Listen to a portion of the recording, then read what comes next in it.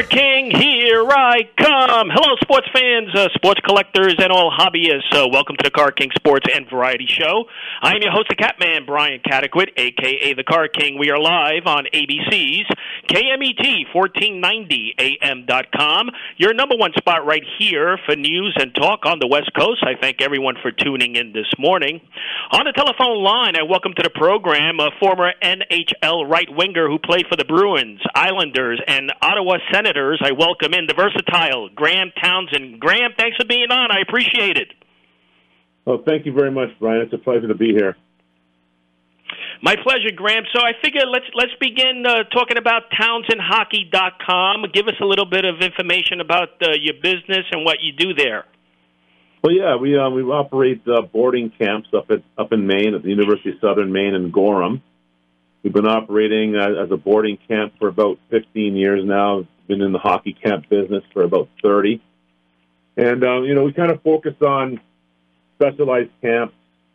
We do a lot of year-round mentoring with our students, so it's not just coming to camp for a week or two and then, we'll kind of see you next year. We keep in touch with our players and we work with them throughout the season, doing a lot of video and a lot of in-person visits to see them play and stuff like that. So it's really all about developing good character people and kind of looking beyond their hockey playing days and helping them navigate this difficult world that we sometimes live in and just becoming really good adults, good parents, good friends, good community members, and things like that. We really focus on that. And Graeme, do you feel that hockey is still popular in the United States compared to Canada these days?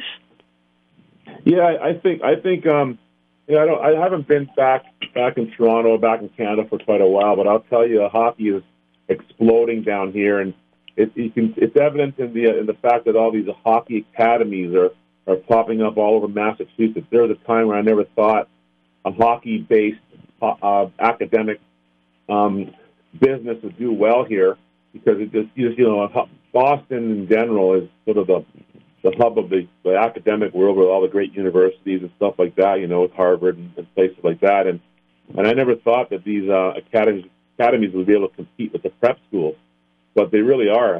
I think there's about 4 or 5 now, maybe 6 actually, in New England. It might even be 10. I'd have to sit down and think about it, but there's a lot of academies here, and they're all doing very well. They're producing a lot of good student athletes, and these kids are getting into some really good colleges and playing some college hockey as well. So it's really taken off. So everyone listening, log into TownshendHockey.com and learn more about the program. And you're located in Maine, correct? Yes, that's right. We operate out of the University of Southern Maine in a town called Gorham, which is just outside of Portland, about an hour and a half north of Boston. All right, so let's begin your younger years in Canada, where I believe street and pond hockey was the thing to do, right, Graeme, to fit in with the rest of the kids in the block and the neighborhood? Oh, definitely. I can remember vaguely maybe 5 or 6 years old, seeing some kids playing this strange game. Of course, I just moved from Jamaica. I think I was about 3.5 years old. And of course, now you want to play with friends, you want to make friends, you want to meet other kids. And I was a very social kid, so I went out and asked them what they were doing. They mentioned something about this hockey thing, and I had no idea how to play. But I asked if I could, and they said, "Well, you have to have a hockey stick to play." So I just sat there and watched, and sort of tried to pick it up. And then just a few weeks later, my mom and I were at the grocery store right across the street from where we lived, and there was this garbage can full of hockey sticks. And I remember they were 99 cents. I'll never forget that price. My mom bought me one, and I started playing hockey from there, and I just fell in love with street hockey. And then, of course, that naturally segued into ice hockey eventually once I learned how to skate, and just sort of took off from there. Wow. So now in high school, did you play hockey? Was there a high school team? Well, there is high school hockey in Canada, but funny enough, I grew up in North York, Ontario, which is, again, it's a borough. It was a borough at the time, north of Toronto. And in North York, there was no high school hockey, believe it or not. We had every other sport except for hockey. But even with that, if you were a really serious hockey player and were having plans on playing beyond your amateur days, you really didn't play high school, because you went to these junior leagues where they take all the best players and put them on, different teams and whatnot. You'd be playing against the absolute best of the best versus high school where you might have 2 or 3 very good players on your team. And now you're playing with 7 or 8 good players, and your development just skyrockets. So that's why kids play junior. And then, of course, that's where all the scouts were, and that's where you get noticed, and then eventually you get offers to play either higher-level junior hockey or college hockey. And then, of course, you want to get drafted and then go on to the professional ranks. So that's kind of the route you have to take, or you had to take back then to get onto the pros. I see, because I'm learning now, because, I'm more of a baseball guy, so, I'm learning from what you're telling me. Now, I see, reading your career, you played for NCAA Division I ECAC conference, right? Yes, I played at Rensselaer Polytechnic Institute, a.k.a. RPI. At the time, during my recruiting year, it was 1984-85 season. They were the number one ranked team in the nation. Actually, they were unknown to me. I had no idea what RPI was. Being from Southern Ontario, the schools we tend to gravitate to were like Michigan State, Michigan.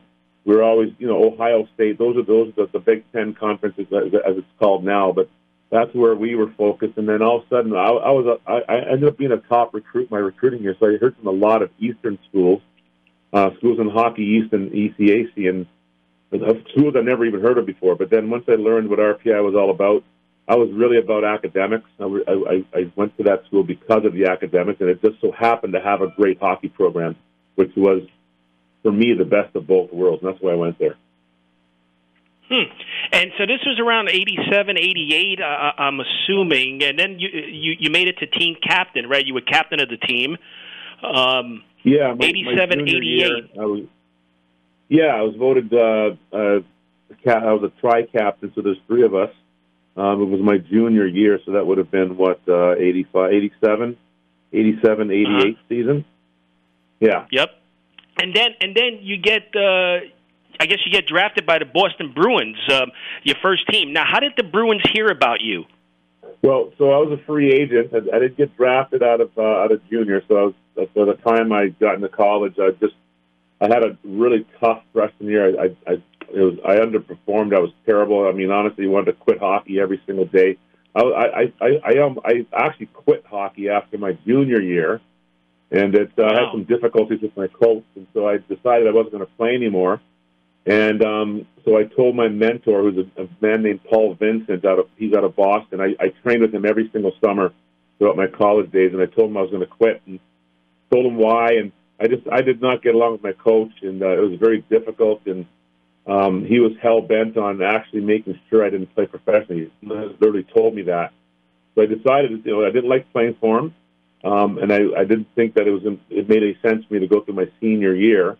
Play hockey and be tortured and then have no options of playing beyond that. So I wanted to focus on getting my grades up so I could be a chiropractor. That was my goal. So I figured I'd just stop playing hockey and just focus on school. And it just so happened that summer, Mr. Vincent had a scout from the New Jersey Devils talk to me. And he guaranteed me that if I went back to school and played my senior year, he guaranteed me that somebody would sign me. So I did what he said. I had a very good senior year, so I was a free agent. A bunch of teams, I guess, were calling the coach about me and stuff. But the coach wouldn't tell me that teams were interested because he didn't want me to play professionally for whatever reason. I don't know why. So I got an agent, and he took over and then fielded some opportunities from other teams. And Boston seemed to be the best opportunity because I guess Mike Milbury was the head coach in the American League team in Maine, and he was going to be the head coach of the Bruins the next year. So my agent felt if I played well for him, then he might, favor me and bring me up to Boston. And that's exactly what happened. I played well for him. He liked me, and then they signed me, and next thing you know, I was playing for the Bruins the next year. Wow, that must have been a dream come true. I mean, professional NHL player. I mean, you must have been ecstatic. Yeah, people always talk about this surreal feeling, and, it really is. Honestly, it was so weird. I was on the bench for my first game, and it was against the Montreal Canadiens, and the anthem, René Rancourt singing the anthems, and I'm looking at him thinking, wait a second, I've seen this guy on TV 1,000 times. I'm looking across the ice, I see the Montreal Canadiens lined up on the blue line. I can't believe it's the Montreal Canadiens, and I'm looking at the banners, and and all of a sudden I look down at my chest and I see the spoke B, and I just could not believe that I was in the NHL. And I honestly had dreamt about this moment for so many years as a kid. You know, and imagine what it would be like. And here I was, and for a second, I'm not even kidding, I thought I was dreaming, because sometimes I have very vivid dreams. They seem so real.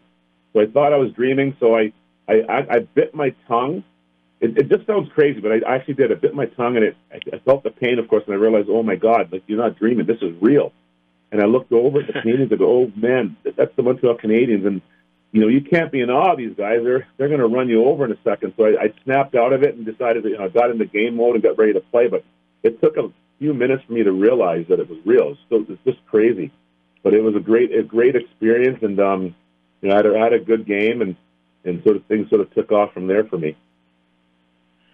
Yeah, it's like an out-of-body experience. Now, you got the opportunity to play with one of your idols, I believe, Ray Neufeld, right? I did. I was playing. So I went up to Maine to play for the Maine Mariners, which was the Bruins American League affiliate back then. And so I was in the dressing room just putting my gear on for one of my first practices, and Ray Neufeld had just been sent to the minors by the Boston Bruins. Of course, I didn't know that. And I'm sitting there tying my skates, and all of a sudden Ray Neufeld walks in, and my jaw dropped. And I can only imagine the look on my face. And he looked over at me, right? He kind of smirked. He smiled. He knew, that I was in awe of him because of, obviously the racial connection, him being a black hockey player, and myself. And I just idolized this guy. And it was really strange because I found myself gravitating towards him sort of unconsciously and hanging out with him, going everywhere he went. If he was going to lunch, I asked if I could come along, and it was just crazy. I was like a little puppy dog following this guy around everywhere. But he was someone I really looked up to and still do. We became really good friends, and we still are. So yeah, it was great to have someone that I looked up to as a kid now guiding me through my first year as a professional.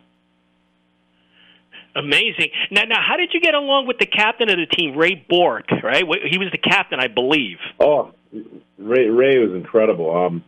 He was a good player. Great.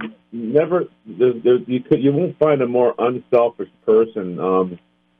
Ray Bourque, and Cam Neely, for example, even Dave Poulin and Craig Janney. These guys were star players on that team, and they didn't act like, they were better than anybody else. They knew that we were all on the same team, and they made sure that everybody blended in together. Everybody was welcome at different functions and stuff like that, and they went out of their way to make you feel comfortable. So I was fortunate because I got to experience that type of leadership early in my career, whereas I don't feel I felt that. I got that kind of leadership when I was in college. You know what I mean? When I was in college, it seemed like there were all these different cliques and classes, and if you were a junior, you hung out with the junior guys. If you were a senior, and you didn't really blend in with anybody else. So Ray Bourque and Cam Neely, they made everybody feel, no matter if you were a superstar, if you were, you could be the stick boy. You were part of the organization. You were part of the team. And they made sure you understood that and felt that way. They went out of their way to make you feel that way, which was really something I'd never experienced before. So they kind of took you under the wing.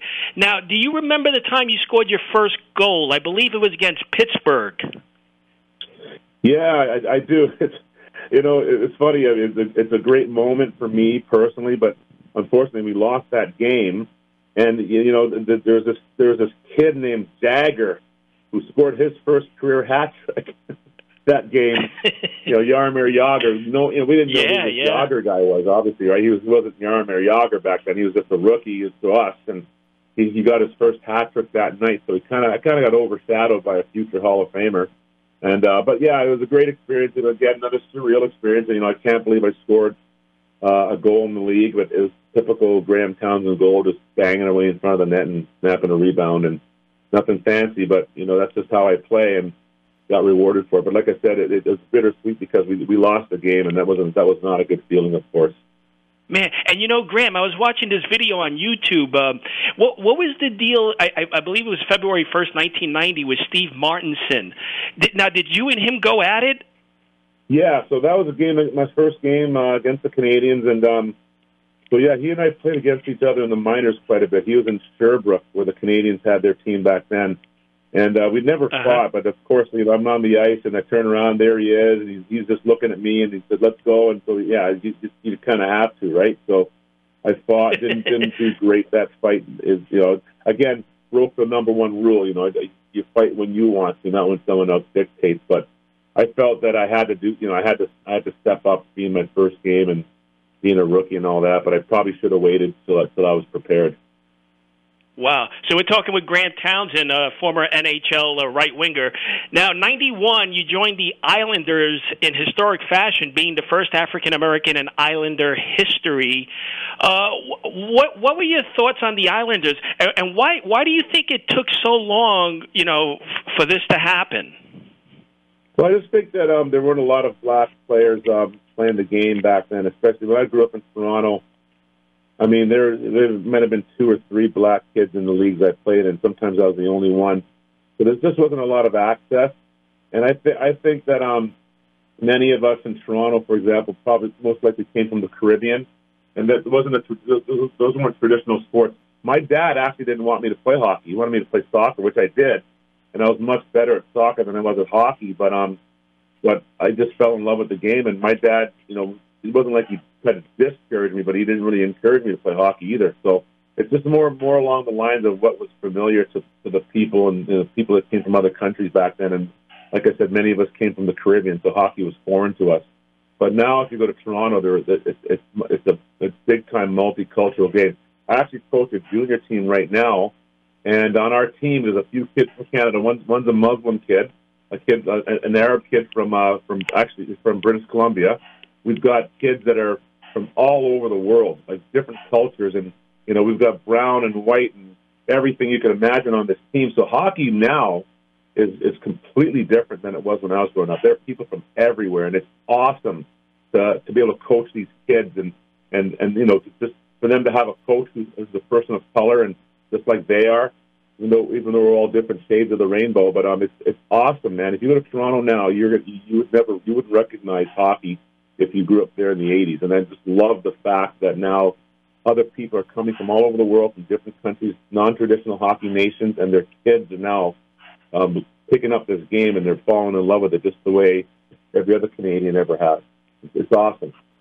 Yeah, so Graeme, you really set your mark in the NHL and NHL history because, not only being the first African-American player for the Islanders, but also the first Jamaican-born player to play in the NHL, right?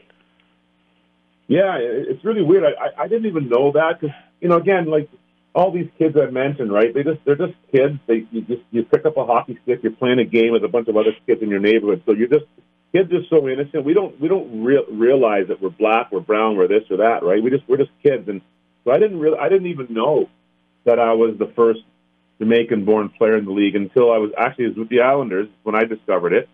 I was being interviewed in between periods, and the guy interviewing me, I don't remember his name, unfortunately, but he said, what's it like to know you're the first Jamaican-born player in the NHL? And I didn't know, so I kind of made a joke about it. I said, yeah, well, now I'm not good enough for Team Canada, but I can put Jamaica in the Olympics, and I could be the head coach, the first-line center, and the stick boy.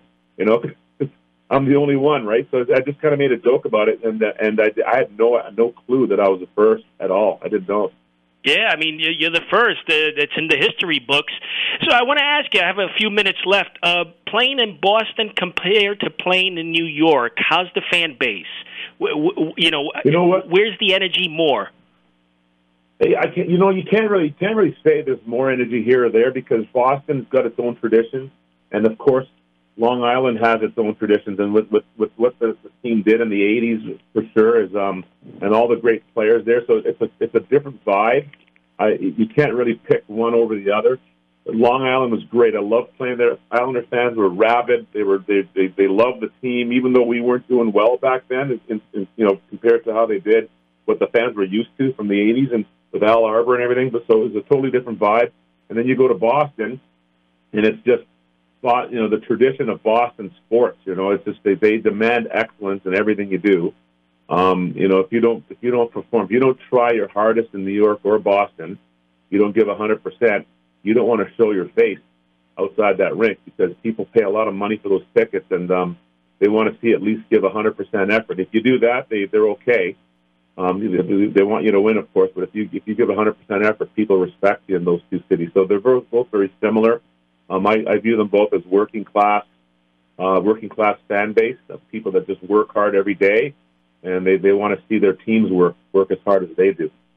And, Graham, for the amateur hockey fans that are listening to the program today and, they're attempting to make it to the NHL, what attributes do you need? Can you give us a little sense of what does it take to make it to the NHL? Absolutely. You know what? I'm glad you asked that question because I've been reading some forums and stuff like that lately of parents and people who talk about what it takes to be successful in hockey, and I hear a variety of different reasons and different, people talk about politics and who you know and all this stuff. And I don't chime into any of these chat rooms, but I'll tell you what. About 20 years ago, I had a falling out with a friend of mine because I was coaching a group of kids, and there were some kids that were really struggling, and I was spending a lot of time trying to help the weaker kids in the group. I tend to gravitate towards them because those kids remind me of myself when I was a kid. And I just needed extra help, you know what I mean? So I was doing that, and I got criticized by this guy because I was spending time with them and not with the elite players. And we had this little bit of a debate, and he said, you know what, Graham, I've discovered that a kid either has it or they don't. And if they don't have it, don't waste your time with them. And I got really upset about that. I got to be honest with you, because when people start talking about children that way, I like project myself onto that child, and I become that kid because I was that kid who I would have been rejected by this guy back in the day. And so we had this big argument. And so over the past 20 years, I've come to realize that he's right, okay? You either got it or you don't. But it's the it that he was wrong about. I think he thinks it is talent, but I believe that it, and this is what I believe it takes to make it to the NHL or anywhere in life. I teach this to all our students. Number one, you have to have character. Right, so if you're the type of person, if you do the right thing when you think no one's watching. So if you have a coach that gives you an assignment, homework, or whatever, and you go home and you diligently work on it, you've got character. And because if you work on things, you can't get worse. You're only going to get better. So that's one thing. Then you have to have passion and love for the game. Like if you have passion and love for it, you're going to do the work necessary, and the work won't necessarily be considered work. It'll be you find fun and pleasure in your pain, right? And I think you need those three things. You need character, love, and passion. And that's what I realized when I sat there the first time in the Bruins locker room, looking around, and finally it felt for the first time in my life that I was in a room full of people that were just like me. Like we were weird, we were not normal. It's not normal to think that you could play professional sports.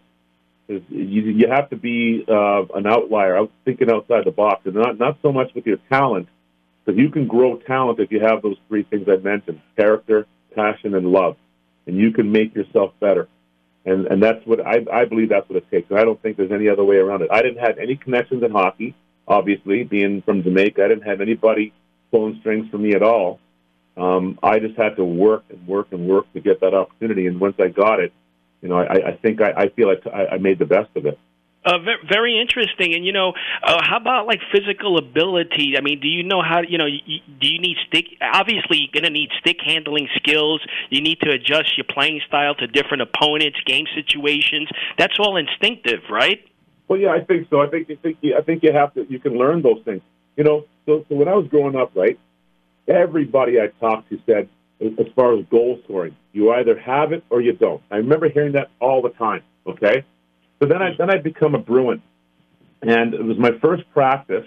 Practice was over, and I didn't know if you were allowed to stay on the ice extra. This was at the Garden. I had no idea if we were going to be kicked off the ice. So what I did is I didn't want to be the first guy off the ice. I was a rookie.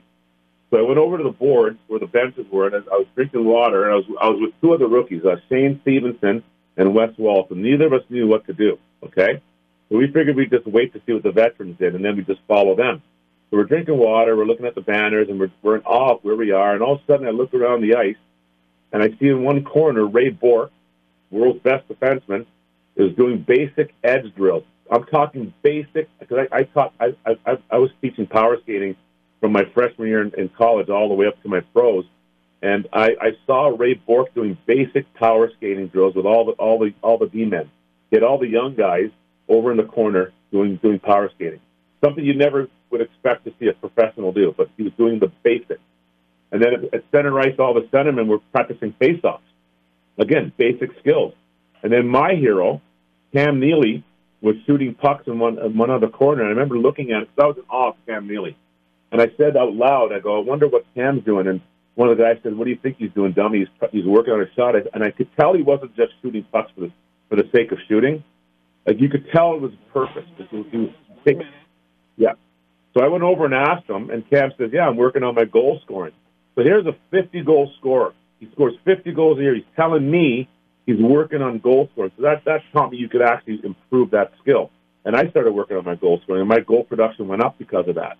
So I think talent can be grown if you work at it.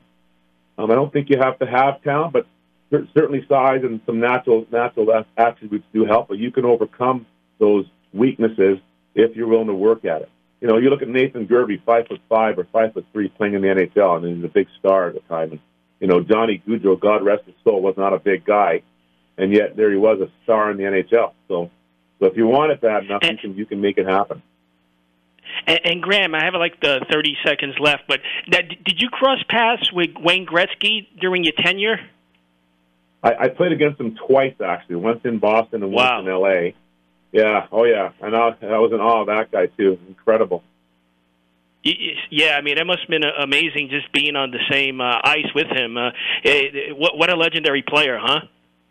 Oh, absolutely, and I used to just watch him during shift after shift, and the things he could do, and all of a sudden he'd take a nothing play and turn it into a goal scoring opportunity. You just couldn't believe, like, how did he do that? He was just an artist, really. Amazing. Well, listen, I really appreciate your time. Great job this morning. Thanks for coming on. Thank you very much. Thank you, Brian. I appreciate it. Thanks for inviting me. Absolutely. Take care of yourself. Graeme Townshend, first African-American player in New York Islander history. Until next week, happy collecting to all.